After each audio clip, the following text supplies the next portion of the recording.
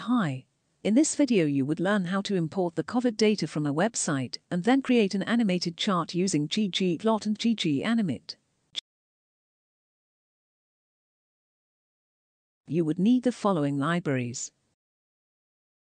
Now, we will read the data from the website ourworldanddata.org. The file contains the cumulative numbers of COVID infections on a daily basis. Let us run the code and view the data which we have downloaded. Each country's data is stored in a separate column. We would need to convert this wide data to a long format. This can be done by using the mult command. We would use the date as the ID. Our data has successfully been converted to a long format. Notice that the new table has only 3 columns. Column 1 has the date. Column 2 is called as variable and contains the name of each country. Column 3 is called as value and contains the number of patients.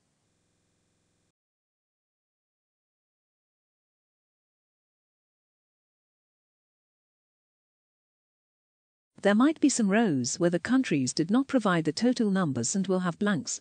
We can choose to make them 0, but then our chart will have dips. Another way is to use the average value based on the previous day and the next day. This process is called as imputation. We will use the zoo package to approximate the missing values.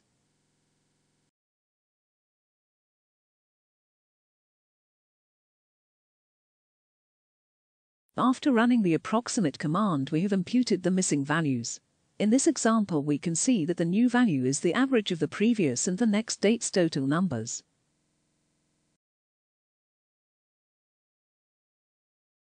Our data is now ready for plotting. We will use 6 countries for the sake of a plot. We have selected countries which have a mix of high, medium and low total numbers.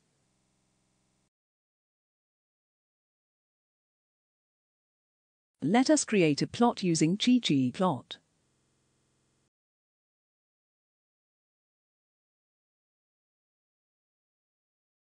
We will plot the dots using the GGANIMate command.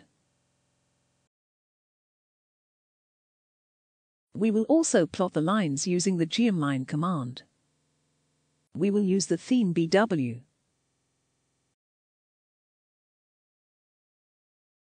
The transition reveal command helps us to add the magic of animation to our chart. This command is from the GGANIMATE package which we called at the start of our script. The scale color brewer command can be used to set the palette of colors which we want in our charts. Scale Y continuous command can be used to select the breaks on the Y-axis. Labels = comma option ensures that we see the big numbers properly formatted. We are using the facet wrap command so that we can plot a separate chart for each country.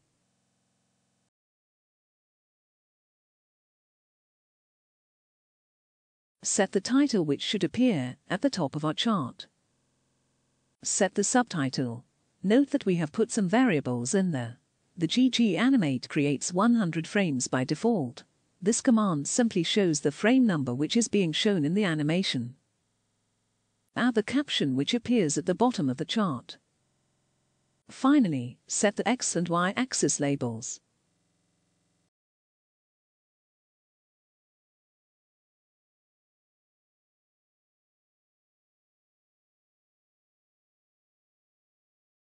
Now display the chart on screen.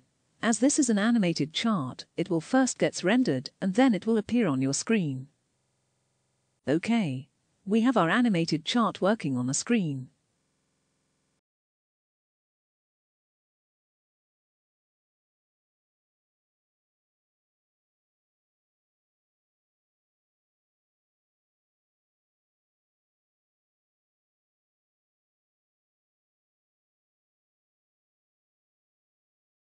You might have noticed that the countries with low overall numbers simply appear as a straight line. There are different options to fix it. However, in our example we use a log10 based scale on Y-axis to improve our chart. You would have seen similar charts on TV and websites.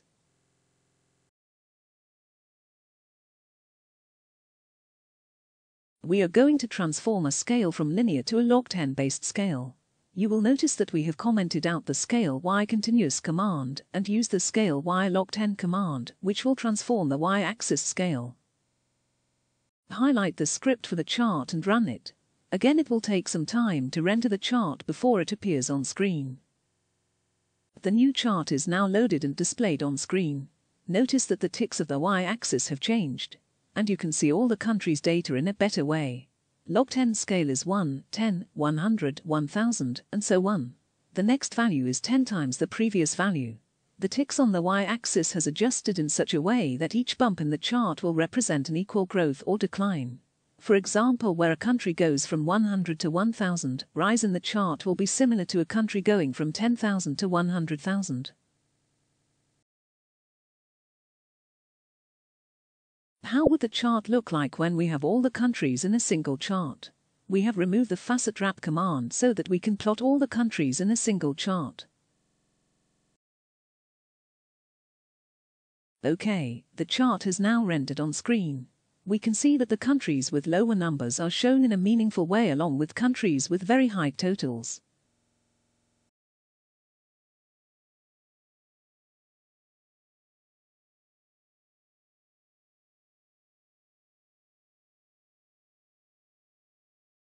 Let us make some more customization to the Y scale. High numbers and R often are displayed as scientific notation in the charts.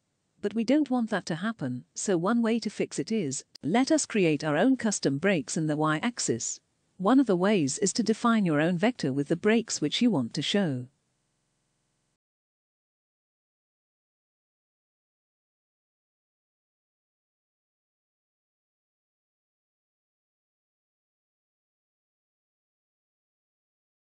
Notice that we have changed our Y scale to scale Y continuous. We will use the trans equals log trans in the breaks option. We are using our own defined vector of breaks.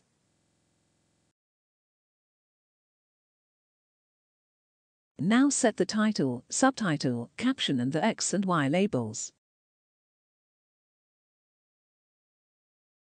Highlight the chart script and click on Run.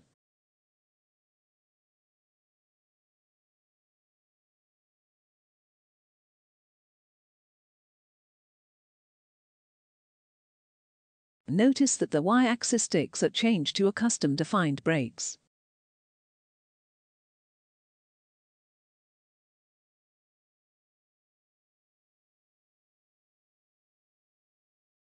Thanks for watching this video. Please click on the subscribe button to support us.